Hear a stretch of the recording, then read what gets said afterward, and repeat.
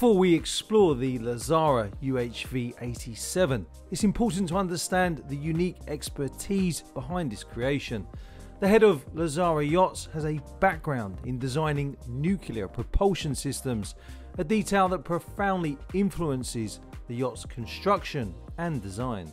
As I show you around, I'm sure you will notice the exceptional build quality and meticulous attention to detail evident throughout this vessel, a testament to the incredibly high standards set by nuclear industry practices. During my visit on board, I spoke with the yard's owner, whose passion for the Lazzara Yachts brand is matched only by his deep technical understanding of maritime engineering.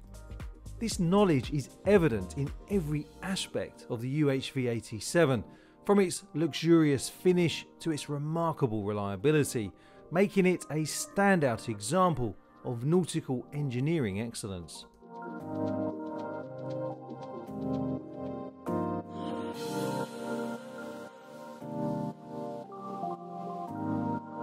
Before I show you around, please don't forget to give the video a like, and also don't forget to subscribe to my YouTube channel.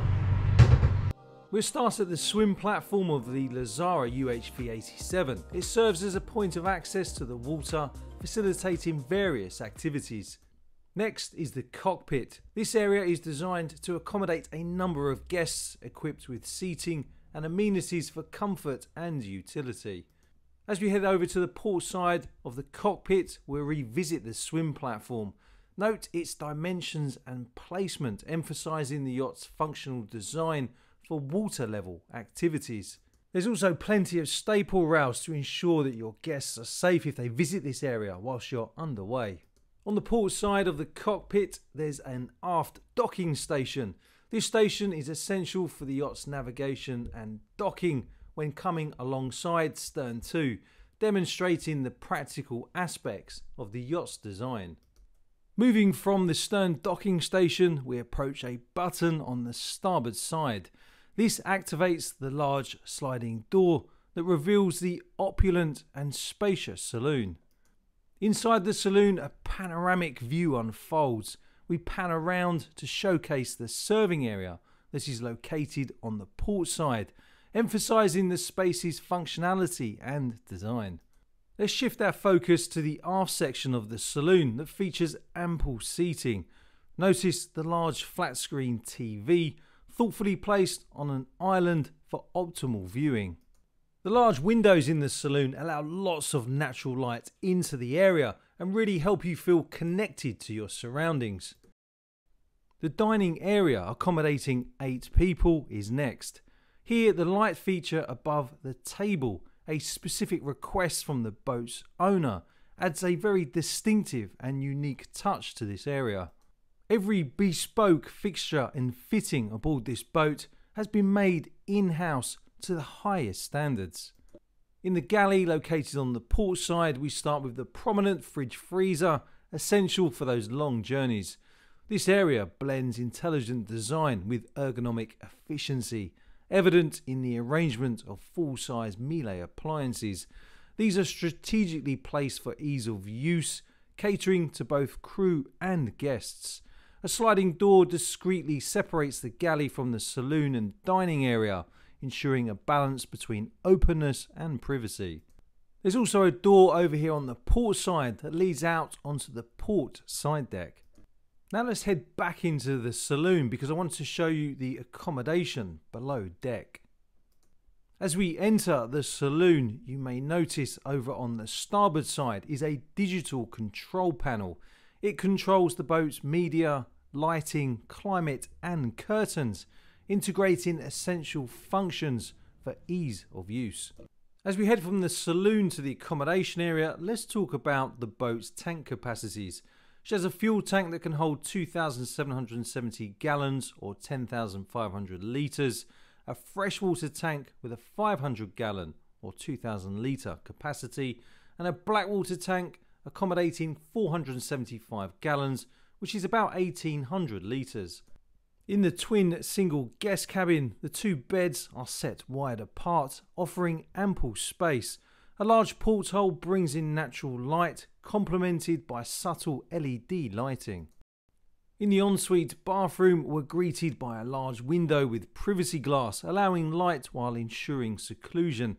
Beneath it lies a spacious sink, and the bathroom also features a sizable enclosed shower, complete with a seat for comfort and safety while the yacht is underway. As we head back out into the cabin, I want to show you the space located in between the two single berths. As you can see, there's plenty of room for your guests to keep their electronic equipment such as their iPads, with ample sockets and a touchscreen display to help control the climate in this area. I love the wood finished decor throughout the accommodation areas on the boat. What do you think? Let me know in the comments. In the double cabin, a large comfortable bed sits prominently, flanked by cabinets with lamps. Above is a sizable porthole that invites natural light into the area, enhancing the room's ambience. As we walk into the ensuite, you'll notice this area that contains not only some more cabinetry, but a desk with a chair.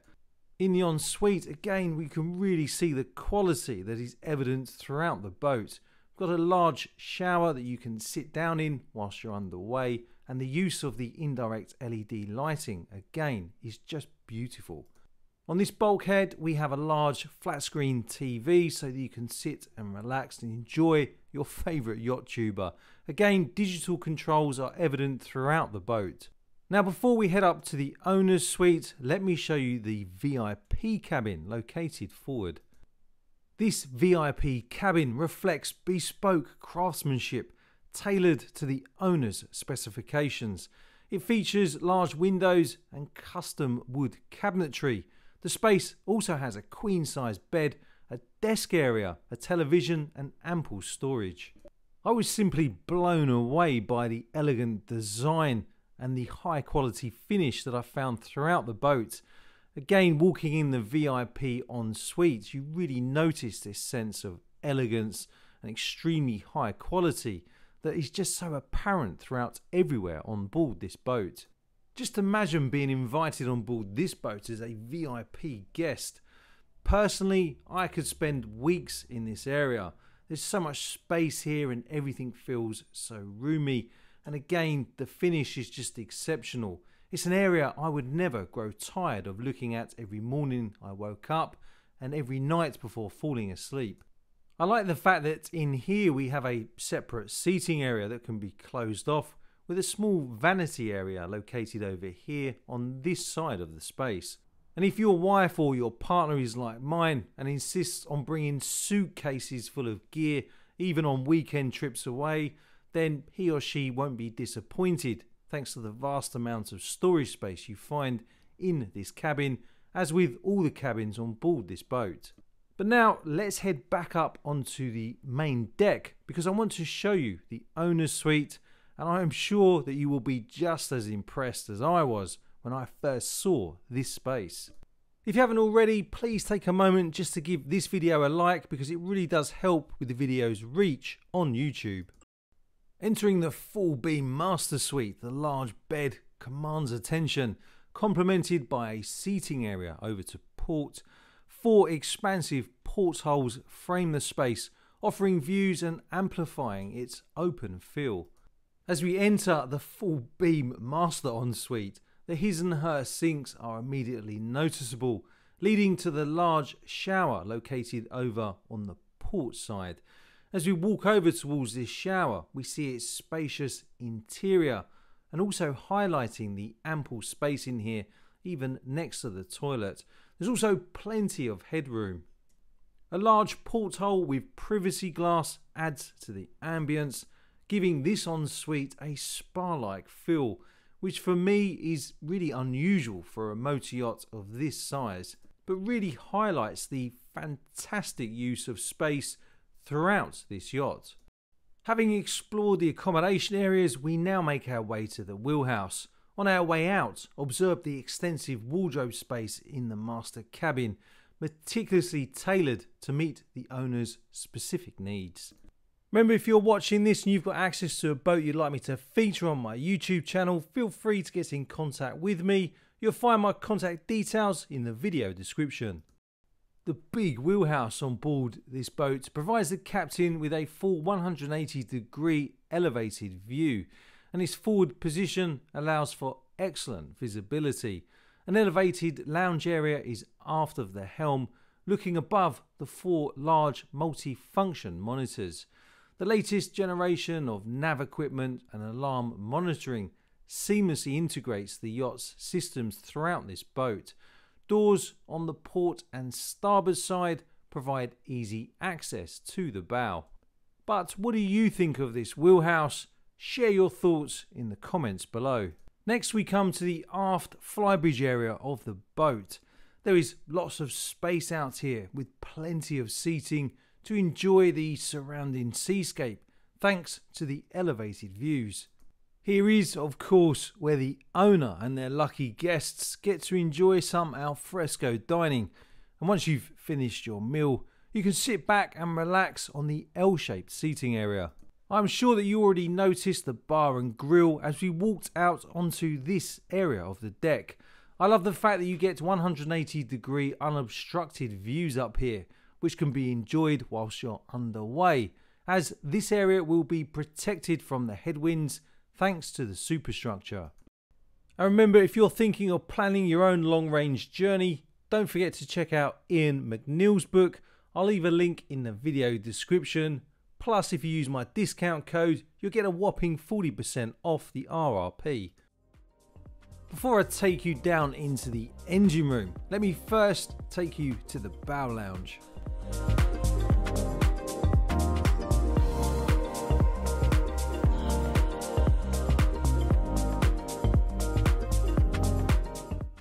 Here on the bow lounge we find a spacious sun pad and an oversized crescent shaped seating area with a settee that can be used to soak up the views whilst enjoying the sun.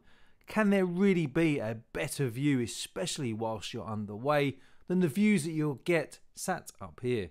Let me know in the comments. Meanwhile, on the bow we have a recessed area for the deck gear so the crew can carry on with their duties without interrupting the guests. Let's head back up onto the foredeck now so I can show you the view of the radar mast, including of course the must-have item for most boaters now, which of course is the Starlink antenna. As my subscribers probably already know, I'm a big fan of radar masts for some reason. I like the sleek, low profile appearance of the radar on here, of course alongside the comms equipment. Note of course the 2 searchlights on the brow. In summary, I really like this area of the boat. I think it's perfect for just sitting back and relaxing with your friends as you enjoy the view whilst having a drink or two. But now it's time to head down to the engine room.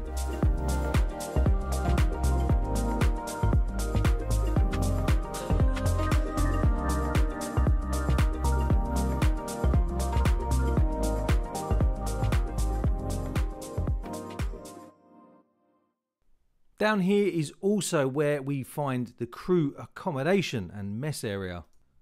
As you'll see, this space is a great area for the crew to be able to come and enjoy some well-deserved downtime. As the crew are on board the boat at the moment, I will steer clear of their private cabins. The boat actually carries a crew of 4 in 2 cabins. The captain's cabin is on the bridge deck, but was occupied, so for reasons which I'm sure you will understand, I could not show you in there.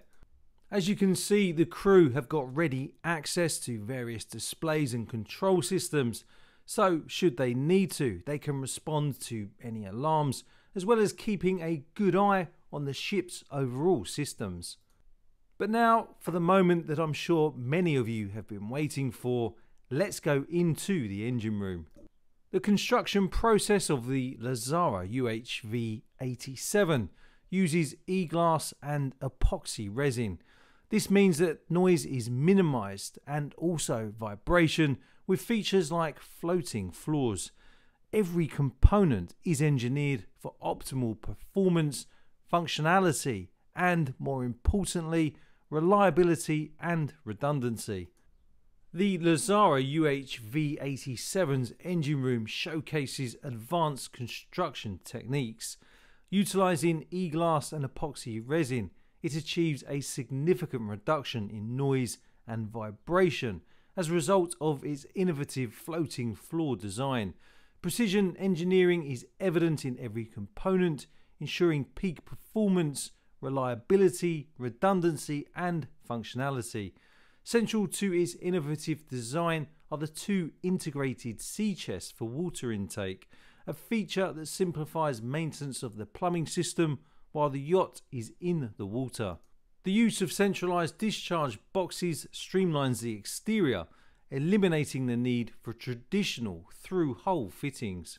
Specifications of the UHV 87 include an overall length of 87 feet, a beam width of 23 feet and 7 inches, and a draft of 6 feet. Powering this vessel are twin Volvo D13 engines at 1000 horsepower each. The yacht achieves a maximum speed of 16 knots and cruises comfortably at 12 knots. If you'd like to find out more about this incredible boat, then I'll leave a link to Lazzara's website at the bottom of the video description.